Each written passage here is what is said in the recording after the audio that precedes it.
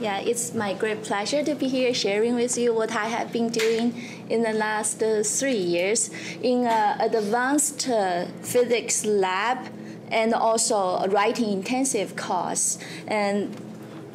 So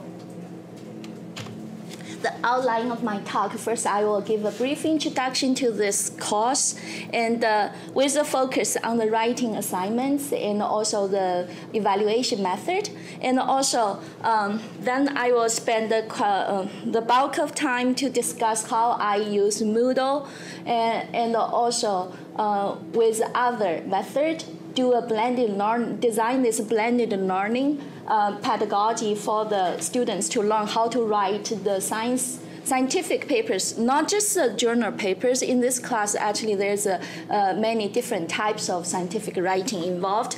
And I will focus on you will see a lot of screenshots from Moodle. I will show you how specifically we use the workshop function, as Melanie just mentioned, to implement the peer review process. The goal there is I really wanted to resemble and mimic the real journal paper review, submission and review process, like what all the physicists will deal with for our research. So like you will see how that can be done in like a Moodle. And finally, I will summarize. And so the course I have been doing this experimenting is Physics 331, which is called Advanced Experimental Physics. So this is the 300. This is an upper level physics lab course, and which provides more than 10 experiments. And the students won't do all of them, but they will pick, maybe typically students will do five or six of them. Students meet in class in the lab twice a week, and each time for 4 hours. So majority of this class time are actually spent in doing the experimental work. And I listed the learning goals here. So I highlight using different colors for you that it's very so wordy. So basically, through this course, students are expected to exercise curiosity, creativity, and develop critical and quantitative thinking, and deepen their understanding of physics concepts through conducting experiments. And they are supposed to develop data analysis skills, understand the scientific errors. Errors means uncertainty here. That's some specific statistic data analysis we meant in physics. And so they are supposed to learn to report the experimental results and with correct significant figures and uncertainty, and also we want them to be trained and become skilled in using all kind of standard software, such as say LaTeX, Microsoft Word, and Photoshop, and also data analysis software like Mathematica, Calligraph, or Origin. And also with all these tools they learned in this class, and they can write their journal paper type of reports. So in the format, we actually even require a specific format, which is mostly used in physics, which is the American Physical Society physical review letter format. That's what we use. Actually, we use exactly the template. Every physicist, if they want to submit to that journal, we just use a template for students to use in this class. So their paper actually look, the format-wise, they look exactly like what you will see in the real journal. And so they also are expected to communicate their results in oral presentation. So for that to be done, and they will exercise how to write, say, conference abstract. They will submit the abstract, they will make PowerPoint, and they will do an oral presentation.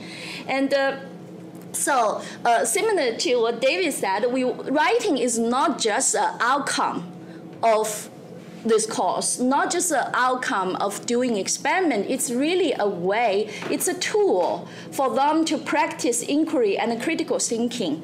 And also, they will learn how to integrate feedback from their peers and then come up with a better revision.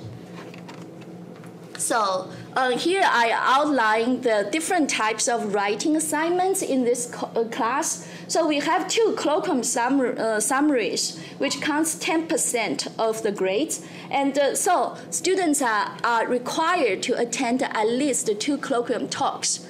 And then they are supposed to write a summary. So this is more like you write in layman language to describe what you learned.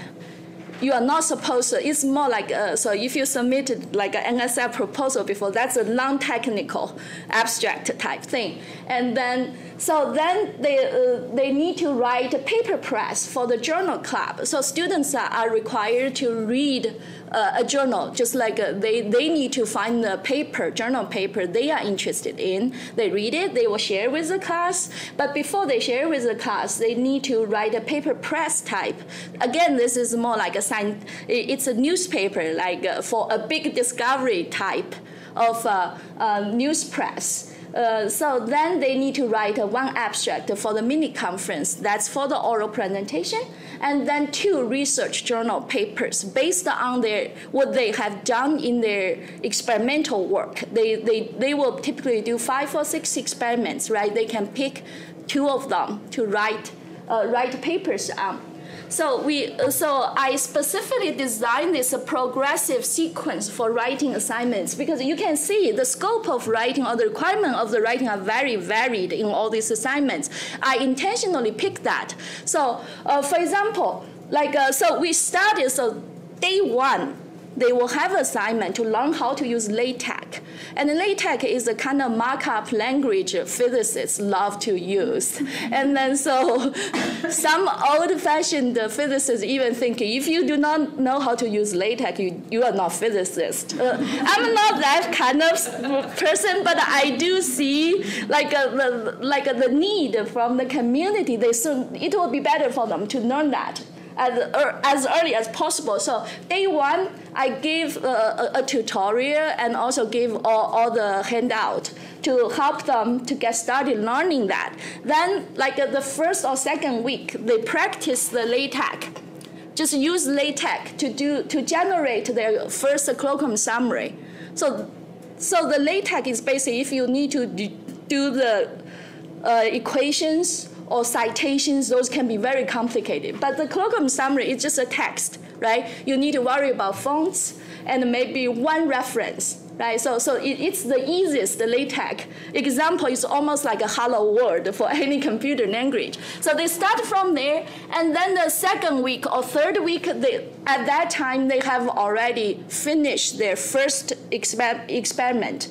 So they are required to pick whatever lab they wanted to, the experimental results they wanted to write the first paper on. They need to generate the first figure they wanted to present in their paper. So that needs, I teach MATLAB in this course too. So I require them to use MATLAB to generate the first figure, and including caption.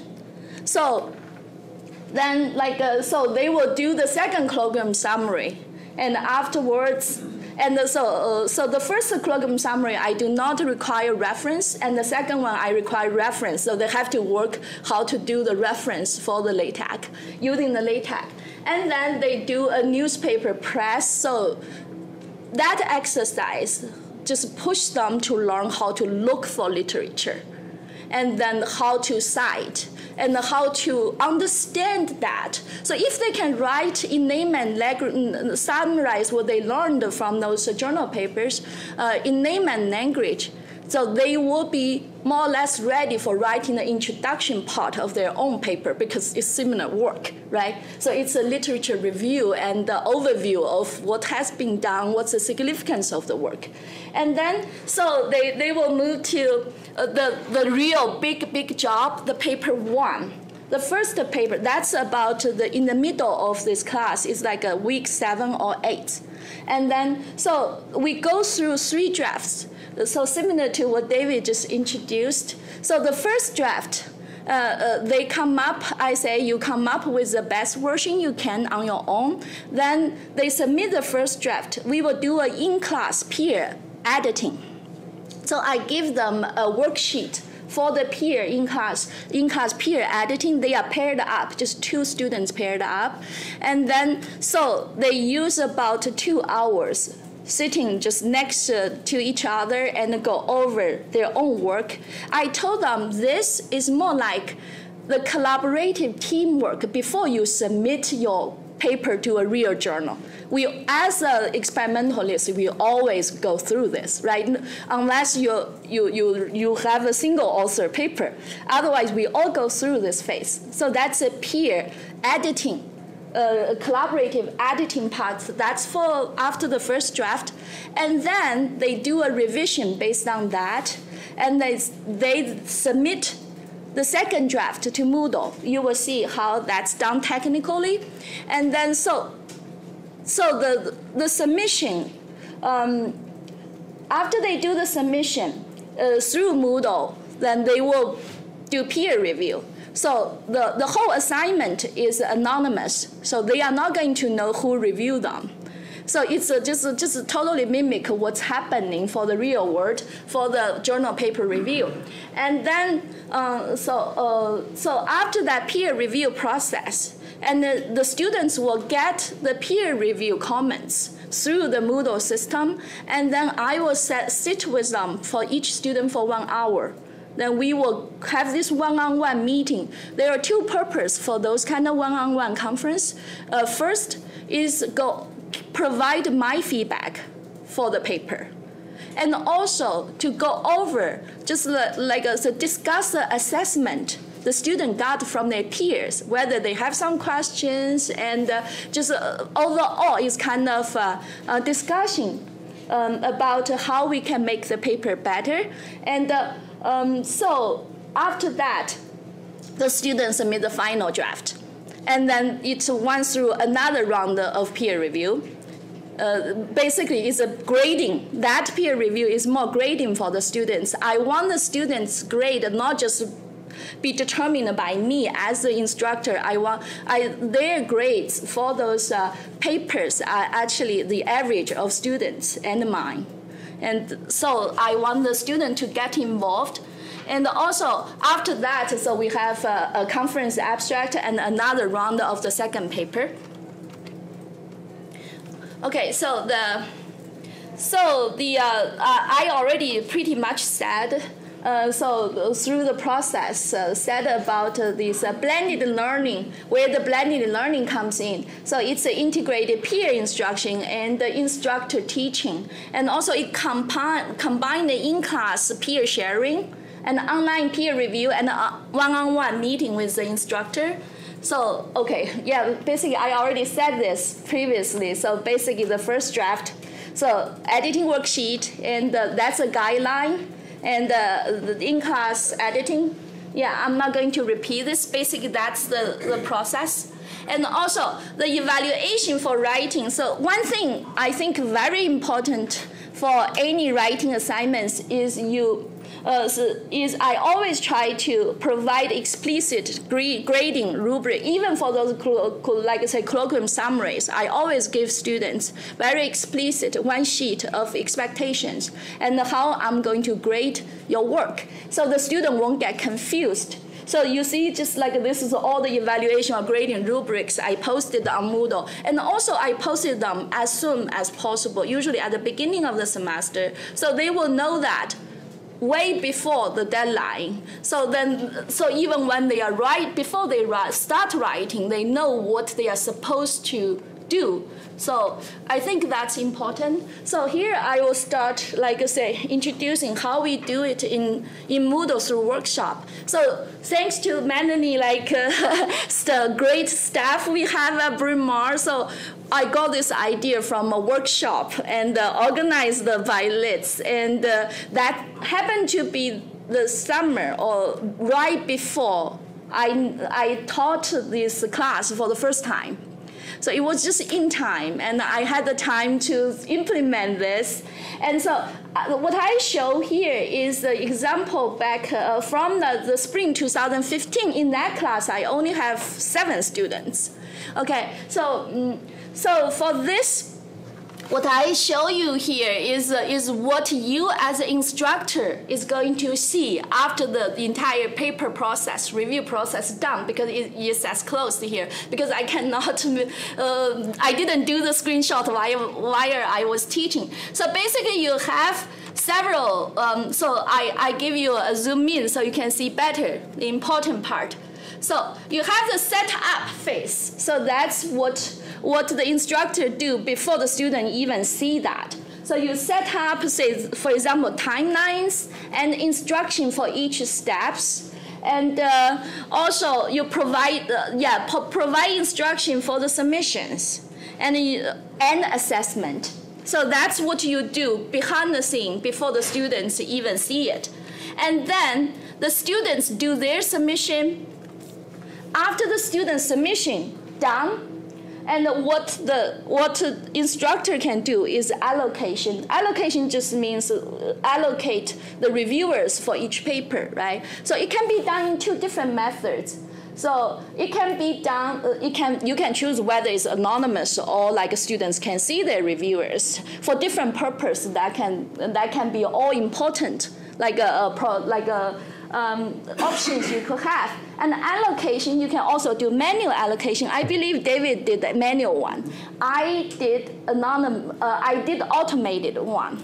The reason for that, for the first round, is I don't really know students' level that early on, right? So I would rather just anonymously, like I said, just like let the computer play the game and pair up students. The advantage of the automated, so I was lucky for the first time there were only 7 students, but the second round I got 17 students. So I assigned 1 paper to 3 students. You can see, if you do the math, how many possibilities that could have. It could be a mess. It could be several days of your own brain work, right? So in that case, I was lucky to set it up for fewer students, get experience, comfortable with the system. So I'm not going to screw up the next big group of students 2 years later. So after you've done that, and also for each step, you can control exact time you want that thing to be done. And then, so after that, the students will just get this assignment. So they will start their review, peer review. After they submit peer review, Moodle can even grade the review, then can grade the students' review as what you set. So what I said is just as long as the students submit their review on time, they got full credit for that review part.